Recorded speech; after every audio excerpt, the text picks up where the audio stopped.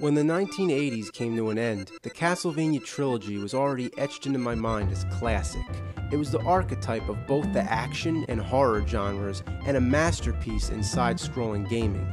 Roughly at the turn of the decade came the 16-bit era. I had no idea that it could actually get better. In 1991, Castlevania made its transition to the new Super Nintendo. But this wasn't just Castlevania 4, oh no, this was Super Castlevania 4, and well worthy of that title.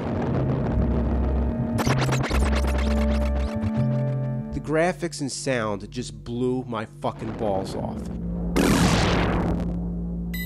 The haunting and chilling atmosphere of the old games was now like a walk through the park with the Care Bears.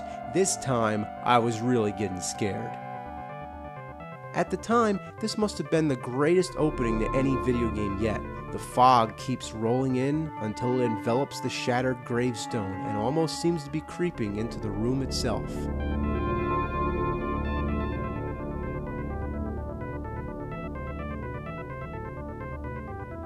And then of course we have the game.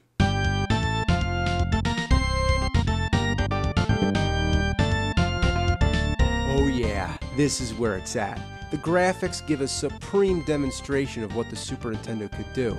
There's not two levels that look alike, and the attention to detail is exquisite.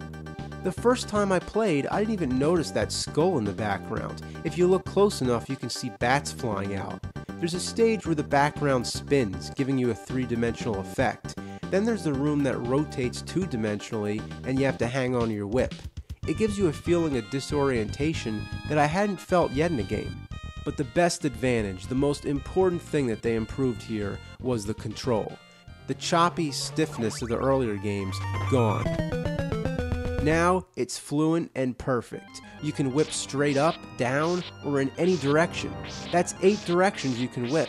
If you hold down the button and fuck about with the D-pad, you can do all kinds of tricks. It doesn't have much purpose, but it's pretty cool. Being able to whip any way you want makes it easier to attack enemies while you're in mid-air. Not to mention, when you jump, you have more ability to control where you land. You can even move while crouching. The control is perfect, and that's the key word here, control. You feel like you're in control. It's almost like Simon Belmont can do anything, even moonwalk.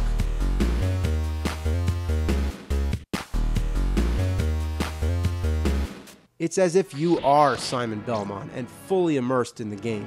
That means that the difficulty isn't all about stiff controls and cheap deaths, but this time in genuine, fair challenge. For the most part. As far as the story goes, it's more or less a remake of the first game. Some fans might have been a little disappointed that there's no other playable characters and it goes back to the linear style, but that's how I like it best, straightforward and simple. The replay value is high for me, and I'd pop this fucker in any day. In its final stages, it plays the music from all 3 of the NES games. It's like nostalgic memories of a Nintendo game within another Nintendo game.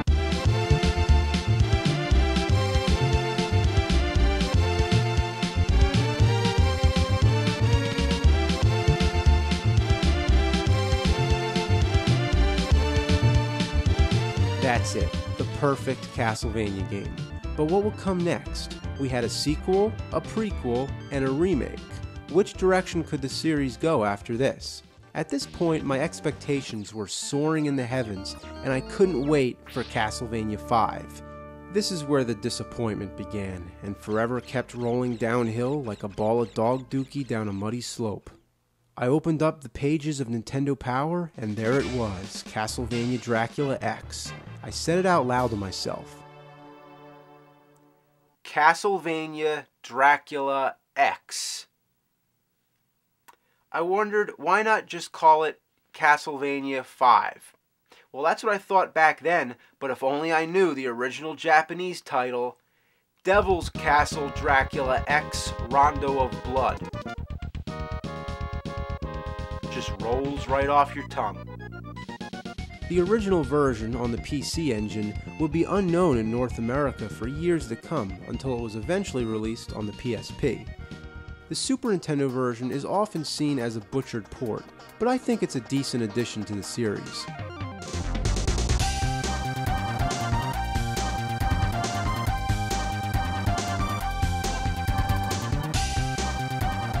In this game, you take control of a new Belmont named Richter. He's not quite as skilled with the whip. Once again, you're restricted to only whipping in a horizontal manner, a major downfall from the previous game. Throwing special items on the stairs, once again it's a little tricky because you have to use the D-pad. Unlike the last game, which conveniently used the R button, this time you're back to the NES control of using up plus the attack button. However, you do have a backflip, which can come in handy sometimes. But for the most part, you're ill-equipped to deal with the unfair challenges. The distances you're expected to jump are stretched so far that the only way to make them is if you jump from the absolute edge, as close as you can possibly get without falling off. The frustration in this game is back full fucking force. Every level is an endurance, and you'll be begging for a pork chop all the time. The final battle with Dracula is impossible. Fucking possible. Is it bad enough Dracula turns into a devil wearing a Speedo? But on top of that, you have to hop across platforms? Anywhere you stand, one hit will knock you off and kill you. Dracula X was a decent game, but not a worthy successor to the masterpiece Castlevania 4, so the search was still on. Now let me explain something for a minute. I couldn't afford more than one game system at a time, plus a library of games to support it. So I passed on PlayStation in favor of the next Nintendo console. I was sure that the same way the Super Nintendo impressed me so much, the Nintendo 64 would come along and do the same, delivering the next best Castlevania. I was ready to have my balls blown off by awesomeness once again. There were two games, one simply titled Castlevania and the other Castlevania Legacy of Darkness. They were both released the same year and share the same style of gameplay. Like Mario and Zelda, Castlevania was making a leap to the third dimension.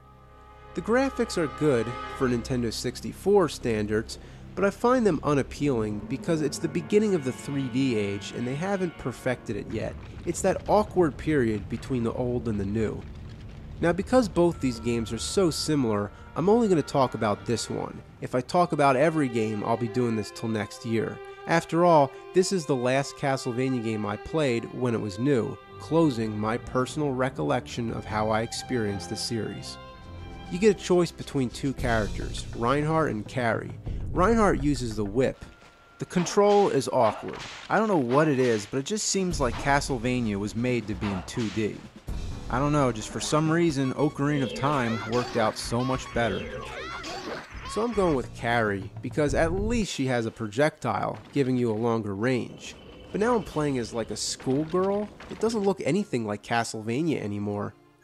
In this stage, you have to pull levers to open gates. So when you get to a lever, it says operate the mechanism, yes or no.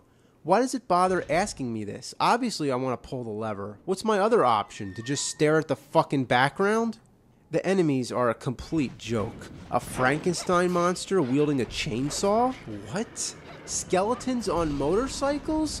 And this game takes place in 1852. Was there fucking motorcycles back then? The music sucks. It just sucks. Think it sucks? Listen. It sucks. There is no fucking music. The control is what kills it. You grab onto these steps, and when you try to climb up, you just move back and forth. You want to know what your worst enemy is in this game? Medusa heads? No. Stairs? No. Water? No. This time, it's the camera itself. You can never situate the camera at the right angle to see what the hell you're doing. It just points wherever it wants.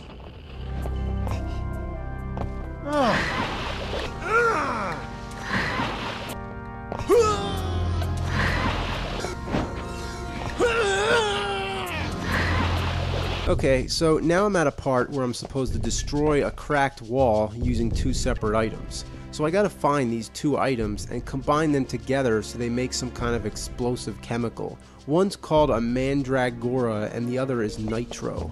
I got the mandragora first, but now when I try to pick up the nitro, it's telling me I can't carry them together because they'll explode. So, okay, I guess I gotta carry them one at a time. No problem, right? Well, I carried the mandragora over this cracked wall, and guess what? I just realized I have no clue how to put this thing down. There's no drop or throwaway option, nothing. I tried putting it in these garbage chutes on the wall, but still no luck. Then I found these statues that talk to you. At first, I thought they were just giving you hints, letting you know what to do with the Nitro and Mandragora, but since I can't seem to place the stuff on the ground, I figure I have to talk to these statues in order to even use the items at all. Even though that makes no sense, that's like talking to a fire hydrant so you can use dynamite to demolish a building. But anyway, talking to the statues doesn't work either. Turns out I was supposed to get the Nitro first, but now that I'm stuck holding the Mandragora, there's nothing I can do. The game's over.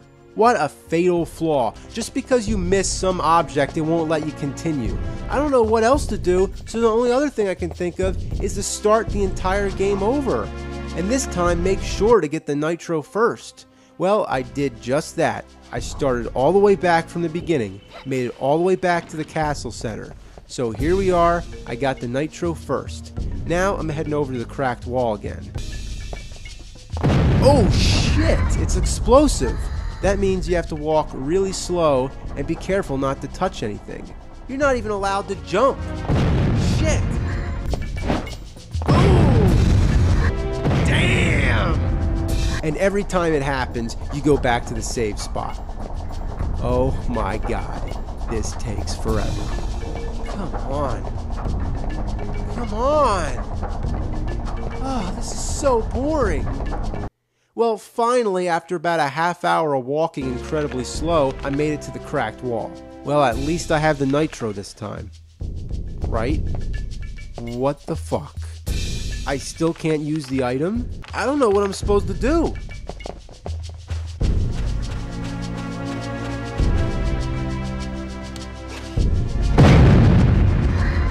Life sucks.